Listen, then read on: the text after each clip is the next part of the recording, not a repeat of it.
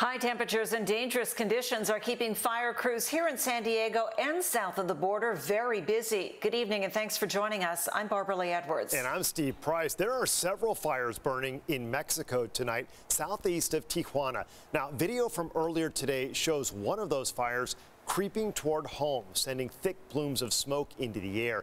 One fire did cross the border from Mexico into the U.S. in Otay Mesa, but crews were able to keep it contained to about 2 acres. San Diego fire crews also knocked down a small brush fire in Claremont Canyon today. No injuries were reported there. And in East County, firefighters made quick work of a fire burning along the eastbound 8 near Main Street. The heat set several temperature records in cities all across the county today, and the warm-up is not over. Chief Meteorologist Carlene Chavis has been following conditions all day and joins us now with a closer look. Good evening, Carlene. Good evening. So as we go into this evening hour, we're still on the warmer than usual side, but that's nothing compared to the temps we had earlier today. So taking a look at the setup, it's all because of a surface high. Typically, we do have a ridge of high pressure that's over us that brings in the heat, but once you team it up with a surface high over the Great Basin, then that's when you're talking about Santa Ana winds. We had a moderate event today that brought a lot of heat, though. But now we're talking about backing off, at least for the coast, by tomorrow. 80s look to return as the 90s were peaking all along the coast earlier today, but the 90s will stay intact for the inland valleys and back into the triple digits for the desert. I'll go ahead and take a look at all those details in your forecast coming up. Back to you, Barbara Lee. All right, thanks, Carlene. As images of sometimes violent protests were broadcast nationwide last week, in Oceanside this past weekend, a far different scene was caught on video. A white teen carrying a knife intruded on a peaceful protest. As concerns mounted, the demonstration's leader used that moment to show the power of de-escalating the situation. News 8's Richard Allen has more.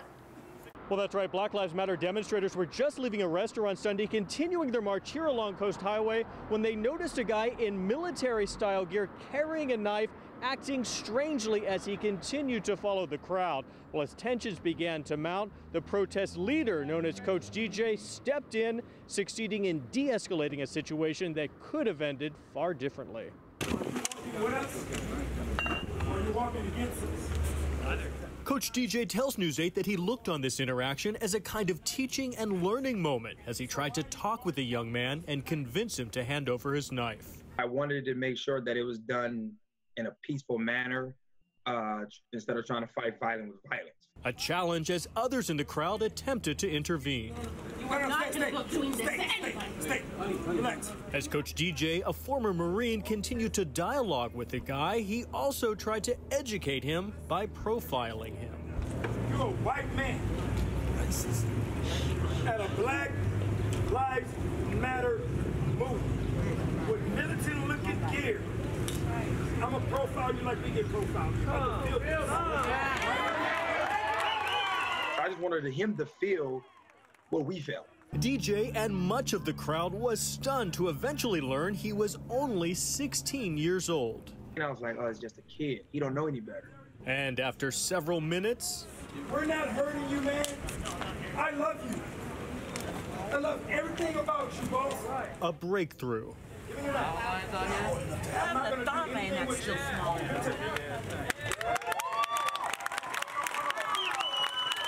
And an awesome show of unity. Yeah. An ongoing learning experience, Coach DJ says. So we got to be willing to educate them on things, and we also got to be willing to learn. You know, we got to be willing to learn from the other side as well. Now, as for that 16-year-old carrying a knife, no charges were ultimately filed. If you'd like to take a look at the entire video, just go to our website, cbs8.com. Back to you. An emotional day in Houston, Texas, as friends and family gather to say their final goodbye to George Floyd. Everybody know who Big Floyd is now. Everybody going to remember him around the world. He's going to change the world. Your family. Reverend Al Sharpton delivered a eulogy that brought attendees to their feet. Former Vice President Joe Biden also joined the private service by video. Afterward, a horse-drawn carriage brought Floyd's casket to the Pearland Cemetery, where he was laid to rest alongside his mother. City leaders in La Mesa voted unanimously tonight to seek an independent review of their actions before, during, and after officers got aggressive with protesters last month. What started as a peaceful protest May 30th later turned violent. Eventually, officers and sheriff's deputies fired tear gas, pepper bullets, and beanbag rounds into the crowd, hitting a 59-year-old grandmother in the head. Leslie Furcron was in intensive care for several days and was finally released from the hospital earlier today. Multiple speakers at tonight's meeting blasted the police department's handling of that and other incidents and called for officers that don't respect everyone to be fired. The Jewel of the Hills is tarnished by systemic racism, denial, and a total lack of accountability for the police. The independent review will look at the actions of the police, fire department, and city leaders and will be asked to make recommendations for improvements moving forward. In the meantime, a man arrested during that protest outside La Mesa Police Headquarters is facing federal charges for allegedly possessing Molotov cocktails. Police say Zachary Karras was arrested for not leaving the area after orders to do so were given. Officers say they later discovered 2 Molotov cocktails and fireworks on him. The complaint does not accuse Karras of setting fire to any of the businesses that were burned. If convicted, he faces a $250,000 fine and up to 10 years in jail. On Capitol Hill, the debate over a law enforcement overhaul is heating up. The White House is now working with Senate Republicans on a plan to reform police departments all across the country. We're going to work and we're going to talk about ideas how we can do it better and how we can do it, if possible, in a much more gentle fashion. Democrats released their overhaul bill yesterday, which would make it easier to prosecute officers for brutality, create a registry to track police misconduct, and set new use of force standards. CBS News has learned that Senator Scott's proposals could be released by the end of the week. Tonight, San Diego County officials report 8,729 confirmed coronavirus cases. That's an increase of 110 since yesterday. 5 more people died for a countywide total of 301. All of today's reported deaths were people with underlying health conditions. The county tested just under 4,000 people yesterday, still shy of its goal of 5,200 tests a day. So far, just under 200,000 people have been tested across San Diego.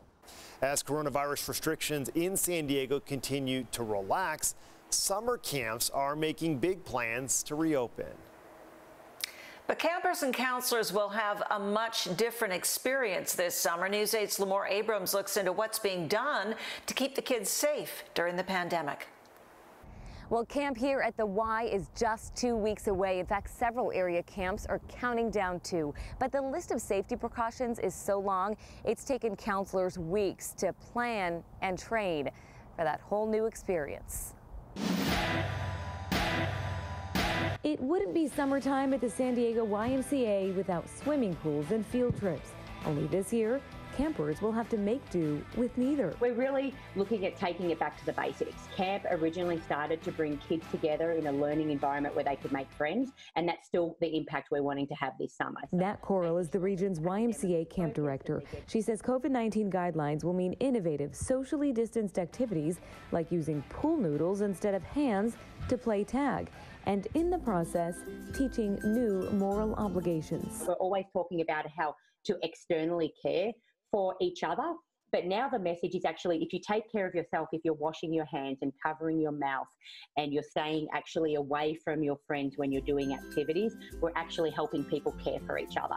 New health guidelines will also require daily temperature checks for counselors and campers. And groups will be made up of 10 instead of 12 kids. Please do open. But even with parents eager to get their little ones out of the house, they're tugging at my legs when I'm trying to get some work done. So smaller group sizes will mean not everyone will get to go to camp. Most of our branches are between 50 and 70% full. During a non-pandemic summer, YMCA runs camps for 50,000 children across San Diego. They're expecting a third of that this summer. It would be a huge blessing. There will, however, be hundreds of counselors on hand, more than 430 returning from furlough to meet this year's growing demands. It takes a community to serve a community. And so there's been a lot of us, a lot of different experts, a lot of different brains, and going into making this a reality. Now, to sign up and to find out if the camp in your area is reopening, just visit our website, CBS8.com, and click on the Help button. The city of San Diego is taking orders ahead of council approval on an emergency ordinance to allow open-air dining and shopping in streets, sidewalks, and parking lots to boost business. The city released a guide for businesses submitting a plan under the proposed temporary outdoor permit project. North Park, downtown Little Italy, and now La Jolla Shores are interested. News 8's Abby Alford is in La Jolla Shores to explain why they hope it will be streamlined to avoid the long process. Here at Piatti and La Jolla Shores, the bar area usually has 13 bar stools. They've gone from 9 to 4 tables. They want to be able to expand that dining experience out into the street, just like many of the restaurants and businesses. They say that permit cannot come soon enough. Dining al fresco like the Italians do. Such a great idea and simple and easy to do. The La Jolla Shore Association, a nonprofit, says the 8 restaurants and other businesses on Avenida de Playa are on board to close a block that would allow dining and parking spots and keep a 20-foot fire access. We've been working with the city since April to try to get it accomplished.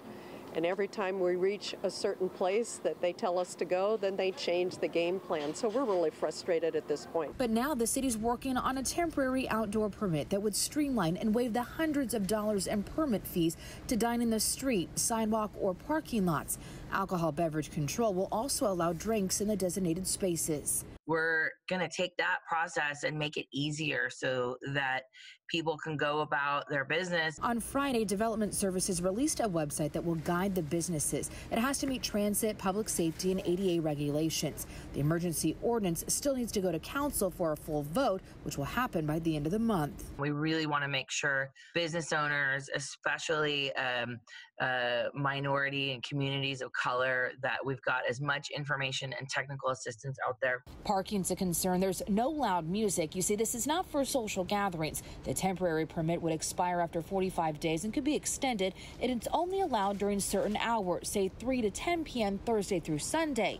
Restaurants want it permanent. Restaurants and operators having a hard time operating. While this is fluid, restaurants still want to do it right. Not something that you just slap some tables out in the street and call it a day. The city's encouraging businesses to submit their outdoor permit plan so they can get in the queue and get this done faster. To learn more, just go to our website at CBS8.com. Click on the Help button.